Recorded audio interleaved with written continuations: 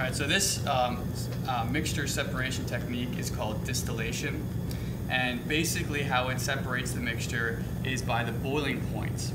So what we have here is a mixture of water, alcohol, ethanol, and some dirt and some sand. And what we're doing is we're starting to boil it. And as it boils, it's going to go from the liquid into a gas. It's going to travel up through here. It's going to come down through here. It's going to enter this distillation tube. This is kind of a tube inside of a tube. And the outer tube, we're going to run cold water.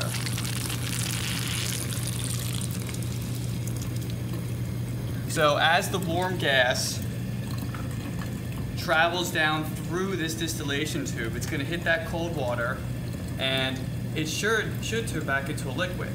Now, the alcohol or ethanol has a lower boiling point than that of water. So it should boil off first.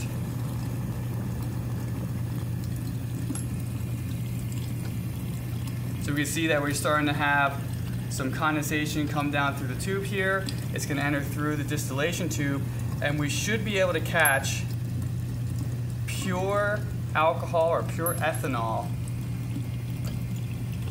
from that mixture in our beaker. Now, if this is pure ethanol and pure alcohol, we know that a chemical property is that it should be flammable. So let's try it on the desk here quick and see if we did catch pure ethanol. And we did.